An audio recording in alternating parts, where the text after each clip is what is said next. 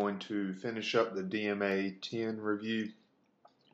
Look at or search for the other video that covers the first 12 questions. This is the last question on the review, and we're going to do several problems that involve order of operations. So let's go ahead and jump straight into it. Question A.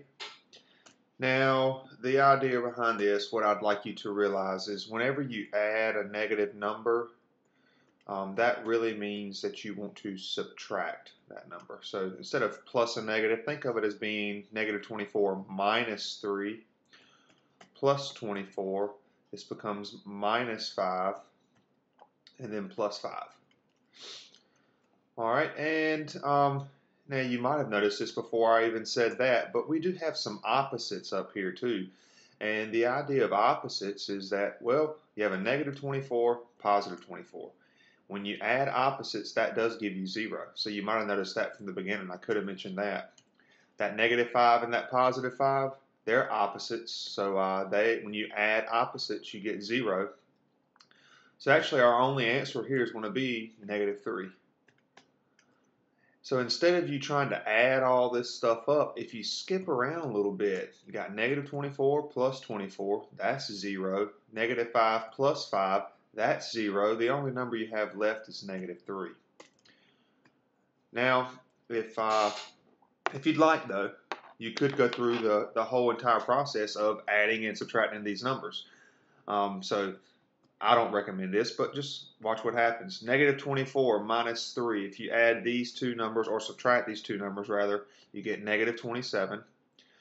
Plus 24 minus 5 plus 5. So from here, negative 27 plus 4, that gives you negative 3 minus 5 plus 5. And then if you take negative 3 minus 5, that gives you negative 8 plus 5. You go right back to negative 3. Again, just going through the whole process of adding and subtracting from left to right. But again, I really don't recommend doing that because from the get-go, hopefully you did see that many of these things did cancel out because they're opposites. All right, the next problem, question B, negative 60 minus a negative 50. Whenever you subtract a negative, maybe you've heard of keep, change, or whenever you subtract a negative, you add. So negative 60 plus 50. And another way I've mentioned it to you as well, when you subtract a negative, think of this minus here as just coming and making a plus, but you get rid of that negative there. So negative 60 plus 50. These signs are different. When signs are different, you subtract the numbers and keep the sign of the bigger, quoted bigger. So 60 minus 50 is 10, but the bigger number is negative, so our answer is negative 10. All right, make sure you're showing your work for these. That's what I'm doing here because the instructions, recall the instructions do say to show your work. All right. Negative 9 times negative 42. A negative times a negative is a positive, so maybe you might come out here to the side and do 42 times 9. Now you might say, well, I had the 42 written first and the 9 written second. But if you recall the commutative property, you can multiply either one of these numbers first times the other number. And I'm recognizing a negative times a negative is going to be a positive, so there's no need to worry about the negatives here when we multiply. 9 times 2 is 18. 4 times 9 is 36. And then you add that 1 to get 37. So your answer is 378. A negative times a negative is a positive. The next problem, very similar. A negative divided by a negative is a positive. There's not much work to show here if you know your multiplication tables because 54 divided by 6 is equal to 9. Now this is a positive 9 because a negative divided by a negative is a positive. Therefore, negative 54 divided by negative 6 is a positive 9. Not much work to show there. Question E, negative 42 divided by 0. Recall that you can never divide by 0. This is undefined. I hit on that quite a bit in class, so make sure you remember that. Undefined. You cannot divide by 0. It would be different if 0 was up top. 0 divided by some number that's not 0, that's always going to be 0. But in this case, for question E, this answer is undefined because you cannot divide by 0. Question F. All right, I'm going to think of, please excuse my dear Aunt Sally. PEMDAS. I'm going to leave the negative 3 alone. Plus a negative 16. Yes, this is parentheses. Whenever you see, whenever you're adding a negative number, you could think of it as just subtracting. So instead of plus a negative 16, think about it as subtract 16. I'm going to bring down everything else, because what I really did there is I worked with parentheses. There wasn't much to do with the parentheses, but I worked with them anyway. So we're done with the P, and please excuse my dear Aunt Sally. E, exponents. Let's work with the exponents in this problem. That's the only thing I want you to worry about now. So negative 3 minus 16 divided by 4 minus 9. 3 squared is 9, bringing the minus on down. The only thing getting squared up here was just the 3, so we don't worry about the negative or the subtraction symbol yet. So we've dealt with the exponents. Recall, please excuse my dear, we multiply and divide from left to right, but in this case all we have is a division problem. So be careful here. You want to work this part out. You do not want to take negative 3 minus 16. Bring the negative 3 down. Negative 16 divided by 4, that's negative 4.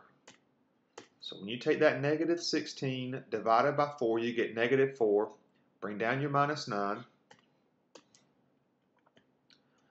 And now all we have left is a subtraction problem. So we've multiplied and divided from left to right. In this case, it was just division. And now we add and subtract from left to right. So everything is subtraction. Minus 3 minus 4, that's minus 7 because the signs are alike. You can add those numbers and keep the sign. So minus 3 minus 4 is minus 7. Minus 9 more, that's a negative 16. Now, what I do not mind you doing, this is not a problem. I want you to show your work like this on the module exam, again, because it did say show your work. I do not mind, however, if time permits, or, make sure you manage your time wisely on the exam. I don't mind if you check your work on the calculator to make sure that we get negative 16 for problems like this. You could have done this for any of these problems, like back here, question E, negative 42 divided by 0. Divide by 0, error, undefined. But remember, for problems such as question F, make sure you're showing your work to get full credit. I do not mind if you use the calculator to check your work, though. So let's type that in and see if we get negative 16. Negative 3 plus a negative 16. I'm typing it in exactly how I see it. Divided by 4 minus 3 squared. And we get negative 16. Exact same thing. So we're good there. All right, question H. You might say, what happened to G? I'm going to save G for the last problem because that one's quite a bit longer. So from here, again, back to please excuse my dear Aunt Sally. There are no parentheses, but we do have some exponents. So the first step is to deal with the exponent. 5 times 4 minus 30. We dealt with the exponent. All right, from here, multiply and divide from left to right. So therefore, we do want to multiply before we add and subtract right here with this 30, or this negative 30 rather. So 5 times 4 is 20. We multiply these two numbers. Now we can bring down the minus 30. And then our last step is to subtract. 20 minus 30 is a negative 10. Again, take a quick second. Let's make sure. Double check our work. This is what's good about the calculator, folks. You do the work in your head, then you check it on the calculator. So 5 times 2 squared minus 30, negative 10. Same answer we get right here. And last but not least, question G. Please excuse my dear Aunt Sally. We got to work inside a lot of parentheses. You got these brackets here. I have told you to think of these as parentheses. Think of these brackets here as parentheses. But what you want to focus on is, since we have these brackets or parentheses, let's work inside of here. Let's deal with the parentheses inside of here, but I'm going to leave those brackets part of the problem. Those red parentheses, I'm just going to leave them as a bracket. 4 times -6. We can multiply those two things together, working with that parentheses, and you get -24. You don't want to subtract 4 yet, but what we can do is bring the minus down. 4 squared, it's okay to go ahead and square this. You get 16. And then recall, whenever you add a negative number, you are actually subtracting. So we got -2. Now the idea behind it here is this. There are a couple of steps maybe you think I skipped there. You might say, I thought you're supposed to work with just parentheses first. So that would give us that -24, and this would give us -2. But recall, please excuse parentheses and exponents. So you can deal with the parentheses, and since this one isn't really affected by any parentheses, I went ahead and dealt with that exponent. All right, divide by, inside of this next group, I'm just going to bring down the -3, -4 times, deal with the exponent, 1 to the 5th power. 1 to any power that's positive, at least, well, actually -2, but 1 to the 5th power. 1 to any power is still going to be 1. All right, still working with parentheses inside of this group. -24 -16 -2. Everything is getting subtracted, so what we can do is we can add these numbers together, but make sure we keep the sign. So -24 -16 -2, that's 42, but remember to keep it as a -42. Now, if you were showing work here and you decided to maybe use parentheses in that part, that's totally fine. I'm just going to use the brackets to match what I had from the beginning because those are brackets. All right, there's our division symbol. I'm going to bring it on down. Maybe I'm getting a little bit to the left, but hey, we're starting to simplify this problem. We definitely don't have as many numbers flying around. And then in this last group over here, -3 -4 times 1. You do want to multiply first. So right here, -4 times 1, that's a -4 still, because anytime you multiply by 1, you're not really changing the answer. So -3 -4, because like I said, that's still -4. That gives you -7. And now our last step. The last step to this problem is to divide, because we have to work stuff out in this group of parentheses and this group of parentheses. So -42 divided by -7. Recall, a negative divided by a negative is a positive, and 42 divided by 7 is equal to 6. Let's check that one real quick.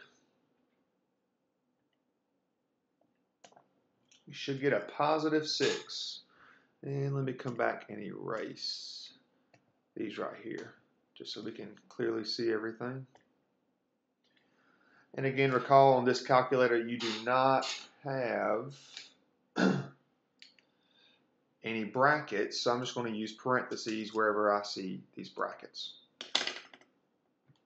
So parentheses 4, parentheses -6, -4 squared, plus parentheses -2. And then notice that parentheses right there that I just typed in is actually that bracket that closes in that first group. Divided by, moving along over here to this stuff, parentheses -3 -4 times 1. Remember your exponent button. This is not a squared power, it's to the 5th, so you have to use that button right there. So I'm going to raise it. There's that button I just pressed, to the 5th power. And that parentheses there is that bracket closing everything up. And hopefully we get, remember your answer, I haven't pressed enter yet, we should get 6. There you go. All right, so again, very important, make sure you show your work. Again, if you have time, work efficiently, and you can check these problems on the calculator. And that is it for the DMA 10 review, and that is it for this video. I hope it helped.